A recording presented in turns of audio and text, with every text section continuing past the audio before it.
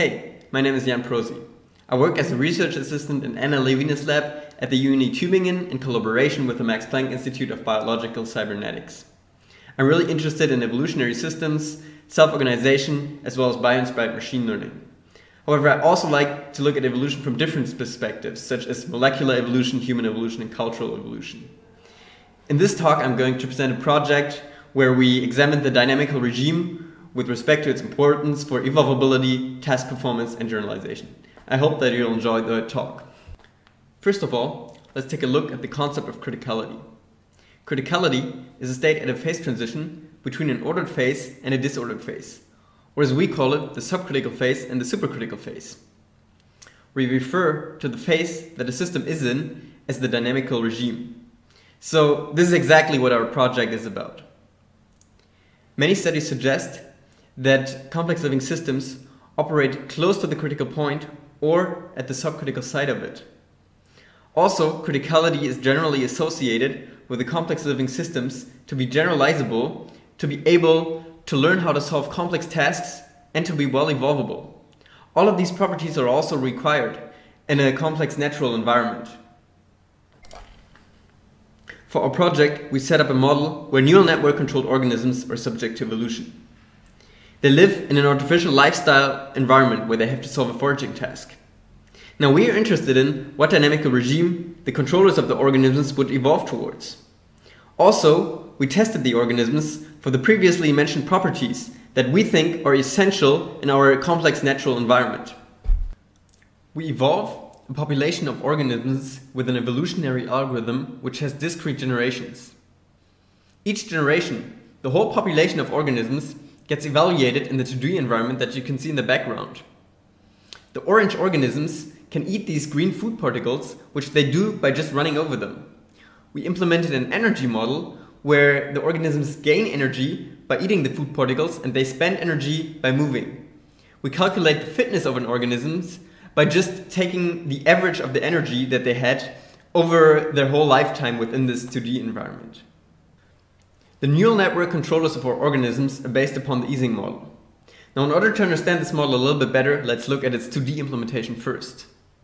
The 2D Ising model can actually also be used to resemble the behavior of ferromagnets.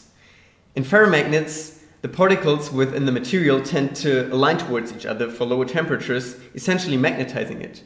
However, as we increase the material's temperature, random configurations of the particles become more likely, leaving it unmagnetized. This behavior can be described by the 2D lattice that we can see in the background here. The lattice consists of different sides, where each side can be in one of two states, pointing either up or down. Each side also has a flip probability. This probability depends on the neighboring states as well as the system's temperature. For lower temperature, the current state tends to align with its neighboring states. However, for an increased system's temperature, a random flip becomes more likely that leaves the current state misaligned with its neighboring states. In an equilibrized situation, this leads to the system being magnetics and all the states pointing into the same direction. However, for an increased system temperature, in an equilibrized situation, all the states point into different direction, leaving the system unmagnetic. So you might be tempted to think that as we increase the temperature of the system, the magnetization would slowly vanish. However, that is not the case. When we start from a low temperature, we can see that as we slowly increase the temperature, the magnetization actually stays quite constant. But then, at a certain temperature, all of a sudden, the magnetization vanishes. So we can separate the system into two phases. One ordered phase, where the aligning ordered properties of the system dominate, and then we have the disordered phase, where the randomly flipping unmagnetic properties of the system dominate. And exactly at the phase transition, we have the critical point. The critical point is characterized by scale-free properties, where the size of the islands of states that point into the same direction don't have a characteristic scale. That goes hand in hand with a diverging correlation in length, as well as the divergence of several other thermodynamic quantities, such as the heat capacity. And this is also the reason why we use the Ising model for our network controllers, such that we can measure the critical point. In our controllers, each neuron corresponds to one side of the Ising model. This way, the neurons also only have binary states.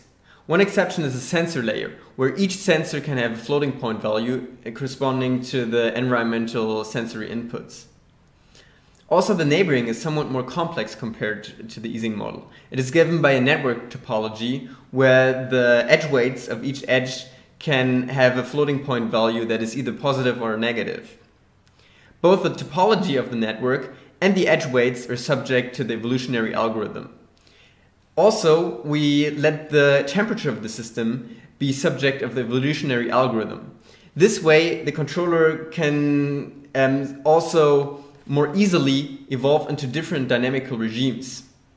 Now, in order to calculate the output of one of these networks, we read in the sensor layer, we fix the sensor layer, and subsequently equilibrize the hidden layer and the motor layer according to the rules of the Ising model. We do that for a certain amount of iterations, then we assume equilibrium, read out the motor layer, and move the organism accordingly. Keep in mind that all that happens within one time step of the 2D simulation. Now I'd like to explain to you how we actually measure the dynamical regime.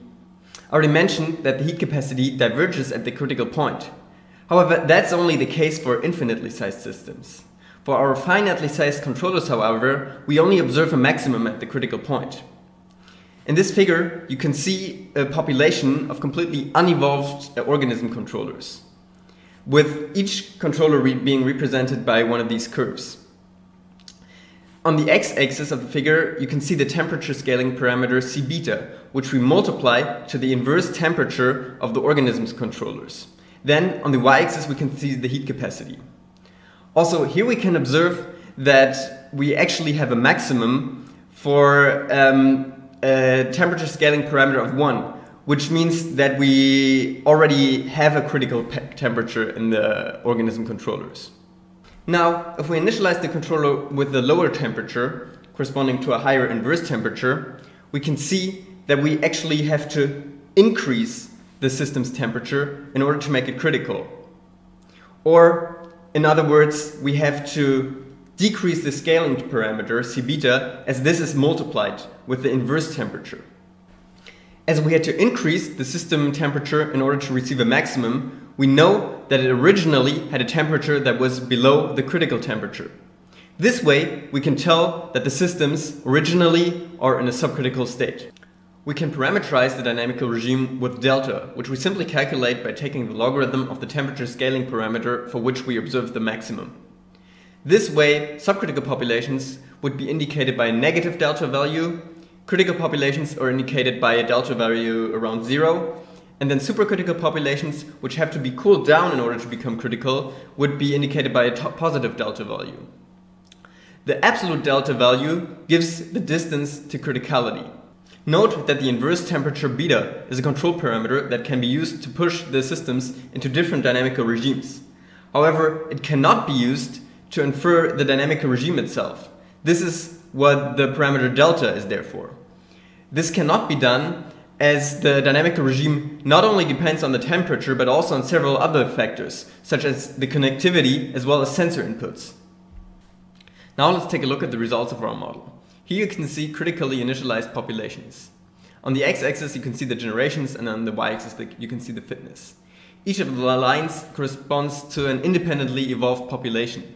We can see that the populations gain fitness until they eventually converge.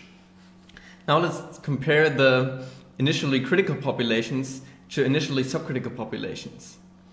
You can see immediately that the two initializations lead to completely different evolutionary dynamics. The initially critical populations evolve rapidly and also converge to fitnesses that are quite similar between the populations. However, the initially subcritical populations have these random jumps within their evolution, which also lets them end up having quite different fitnesses at generation 4000. While the initially critical populations have a characteristic patterns for hill climbing strategies, where they robustly find a local optimum, The initially subcritical populations have a characteristic pattern for a random search strategy, where they just randomly sample the solution space and eventually find some good solutions which would explain the jumps. In order to explore the evolutionary dynamics a little bit better, we increased the size of the neural network controllers. The initially critical populations could actually make use of the extra neurons that they had in this scenario, and with some populations reaching even a slightly higher fitness than they previously were. For the initially subcritical populations, the evolutionary dynamics, however, partly break down, with many simulations not coming close to the fitness that they reached previously. This can be again explained by the random search strategy, which comes increasingly inefficient for a higher dimensional solution space. In an additional experiment, we increased the difficulty of the foraging task by only allowing agents to eat the food particles at a very low speed. This way, the only reasonable strategy to solve this foraging game would be to break in front of a food particle, then eat it and subsequently accelerate to proceed to the next food particle. We can see that the initially critical populations manages fine in solving this more difficult task. However, the initially subcritical populations completely fail to solve the task. They remain at a fitness of 2, which corresponds exactly to the energy that they gain in the beginning of that 2D simulation. That just means they are freezing and doing nothing, and this way preserving that initial energy and ending up with a fitness of 2. So whereas the initially critical populations were able to evolve successfully under different circumstances, the evolutionary dynamics of the initially subcritical populations could easily break down as we increased the system size or as we increased the task difficulty. In the next experiment, we wanted to see how the dynamical regime itself evolves. For that purpose, we just initialized a bunch of populations across a large range of dynamical regimes. In the figure, you can see the dynamical regime delta on the y-axis and the generations on the x-axis. Each line again corresponds to one population which is evolved independently. The coloring is done according to the fitness at their last generation.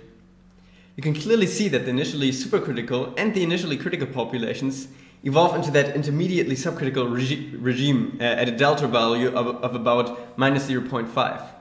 However, all the initially subcritical populations that are below that value just remain in that in the subcritical regime that they were initialized in roughly. We repeated the same experiment with a harder task where the agents have to break in order to be able to eat the food. Generally, we observed similar patterns with respect to the dynamical regime as for the simple task. However, as we know from the previous slide, the highly subcritical populations completely fail to solve that hard task. And you can also see that in this figure here. All these blue populations at the bottom completely fail to solve the task.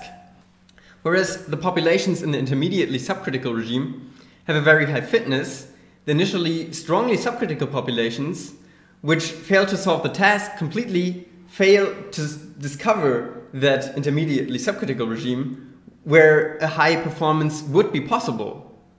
Generally, we observe that populations never ascend into a more supercritical regime when they were initially subcritical. So it seems to only be ever possible to descend into a more subcritical regime, but never to become more supercritical again. Further, if you look closely at the intermediately subcritical regime that the initially supercritical and critical populations descend into, there seems to be a slight difference in the distance to the critical point for the simple task and the hard task. Now, in order to look at this phenomenon in more detail, we set up another experiment where we evolved batches of initially critical populations under the hard task for one batch and under the simple task for the second batch.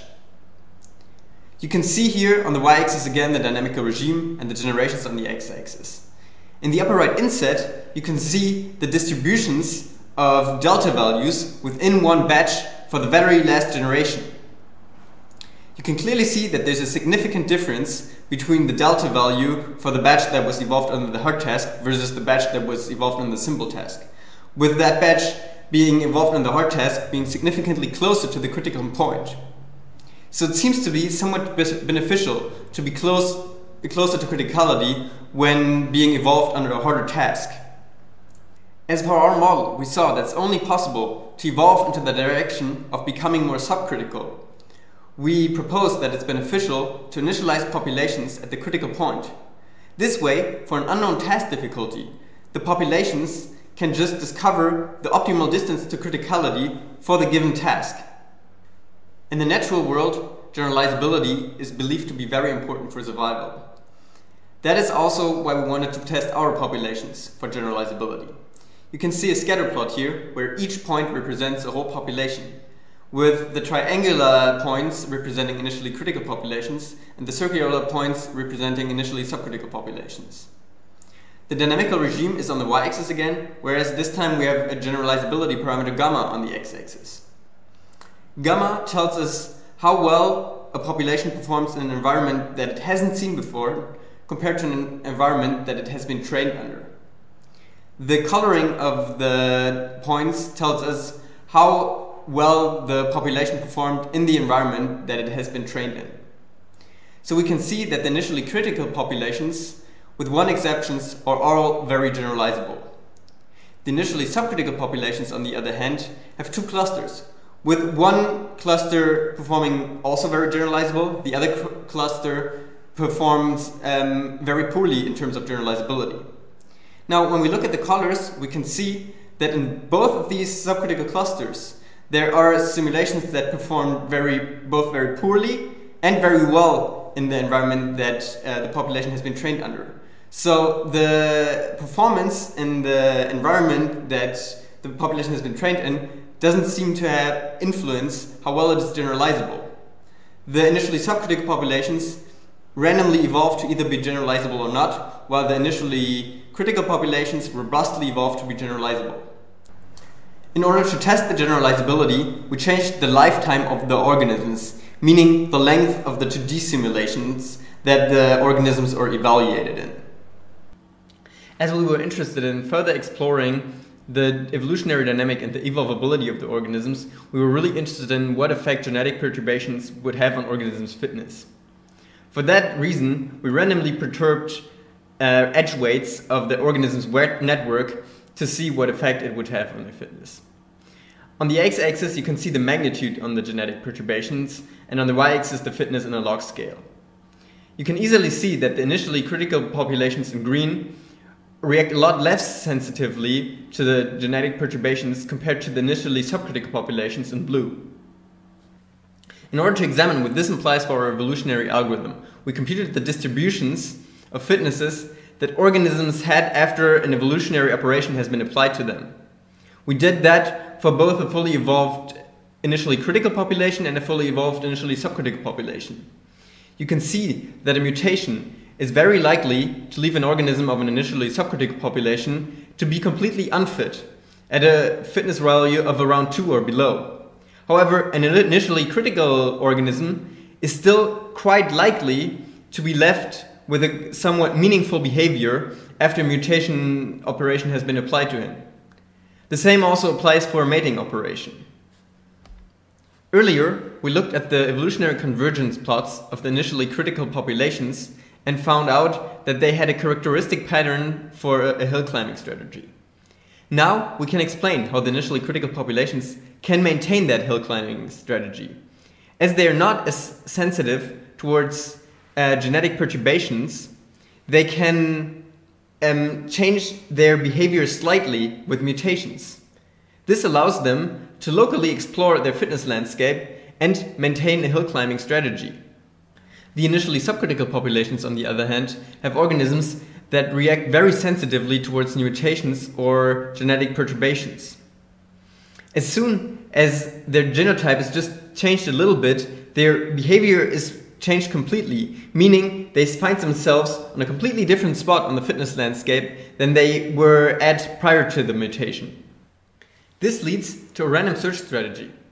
We could also observe the jumpy patterns of such a strategy in the evolutionary convergence plots of the initially subcritical populations.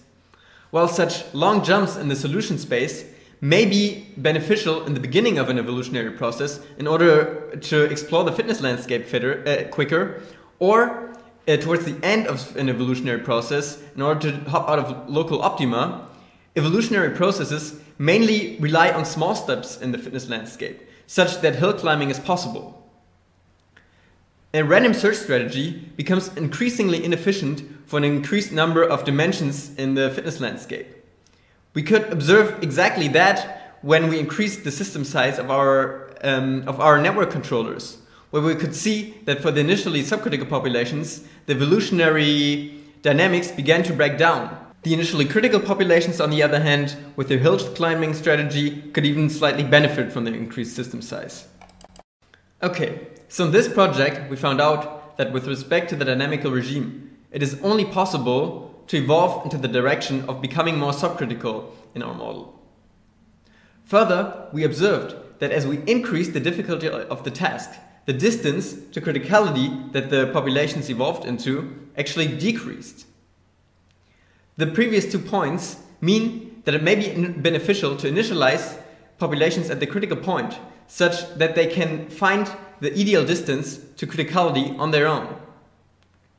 Further, we observed that the initially critical populations, which always evolved into that intermediately subcritical regime close to the critical point, are more evolvable or more generalizable and can also evolve to solve more complex tasks compared to the initially subcritical populations, which always stayed in that highly subcritical regime that we were initialized in.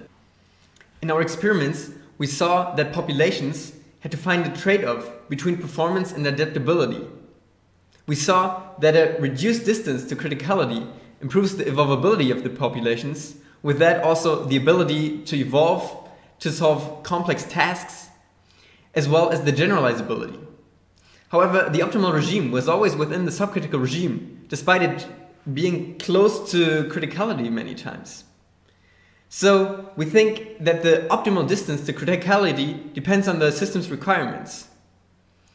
We think that it may be possible that natural systems operate in the subcritical regime close to the critical point, with the distance to criticality depending on the requirements on the natural system.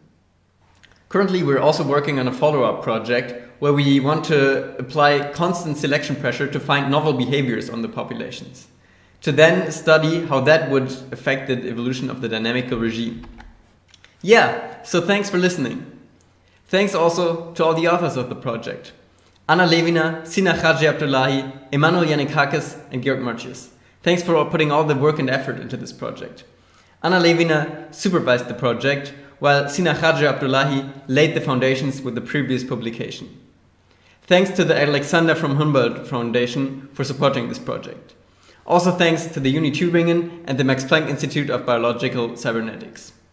Further, I'd like to thank the whole Levina lab for all the support during the times.